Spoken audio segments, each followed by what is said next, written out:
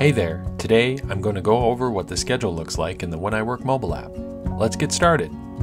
Go ahead and log into the When I Work mobile app using your email and password. Tap Schedule to open up your schedule. From here, you can toggle between My Shifts, All Shifts, and Open Shifts. Tap a shift to view all the details for that shift, including the date, time, location, position, any assigned tasks, and see who else is scheduled to be working at that same time.